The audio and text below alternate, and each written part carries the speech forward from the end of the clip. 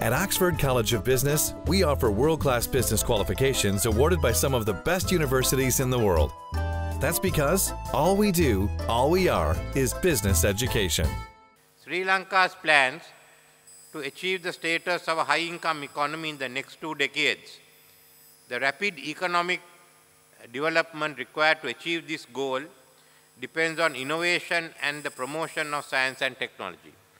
Therefore, the Ministry of Science, Technology and Research has the lead role to ensure and establish a strong science and technology base in Sri Lanka, as well as to mobilize the expertise, both foreign and local, needed to prepare this plan.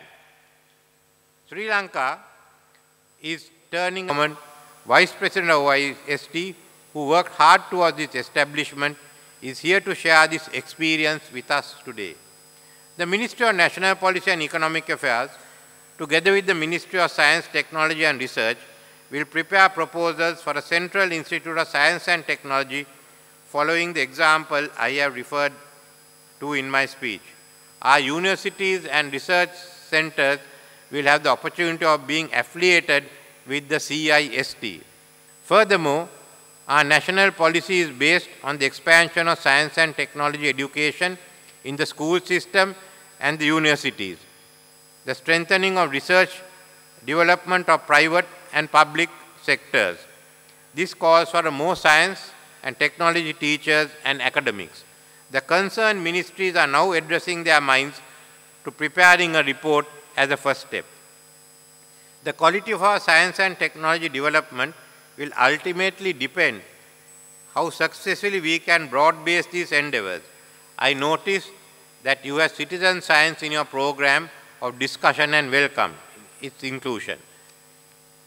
We need to have the same level of enthusiasm that a music concert, a cricket match, or the Galle Literary Festival generates among the public in the field of science too. A National Science Centre initiative with spectacular outreach even to the remotest parts of Sri Lanka is needed to engage our citizens in science, to foster young minds in our schools, and to advise on how our pedagogy might be reformed.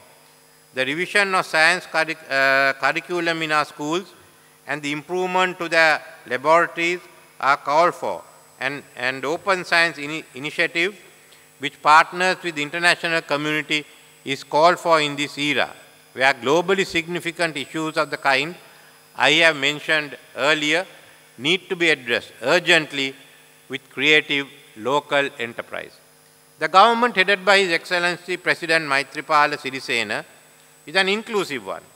We have forged an alliance among our two political parties, the largest political parties in the country, to serve all the peoples of Sri Lanka. This is also chemistry. Concomitant to this, it is important that our economy grows at a steady pace over the next decade. We are laying the foundations for a science and technology-led drive to enter the global value chain, making Sri Lanka the dynamic hub of the Indian Ocean as it was in times past along the maritime Silk Road. I would like to share with you 5 priority areas we have identified in this regard. Namely, 1, advanced STI in agriculture, forestry and fisheries. 2, STI-driven manufacturing and service industries. 3, quality next generation infrastructure and regional development. 4, global freight, logistic and tourism through our international ports and airports.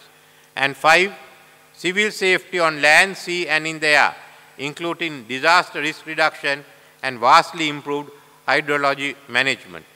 I hope your discussion at the forum will shed light on how science and technology can help us achieve these ends and inspire Sri Lankan entrepreneurs and industrialists to invest in science.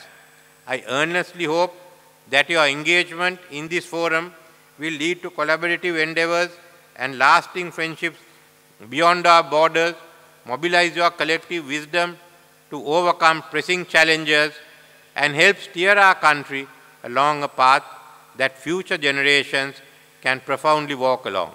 In this context, I am extremely grateful to the government of Japan. I thank the governments of Japan, the UK, and the Federal Republic of Germany, among others, for sponsoring large delegations of stellar scientists to inspire us here in Sri Lanka.